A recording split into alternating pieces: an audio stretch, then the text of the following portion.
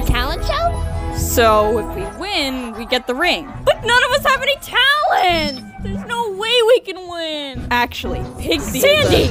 Pigsy! Do you have some kind of secret talent that you're not telling us about that might help us win the thing, maybe? Pigsy is an amazing singer. I'm sorry, Pigsy, I had to tell him. His voice is like a choir of angels. Awesome! That's good enough for me. Pigsy will sing, I'll play the bang bang. Sandy, you're on bass, obviously. I mean, obviously. May you get this thing with way too many strings. Cool. And Monkey King! Kid, can I talk to you a moment?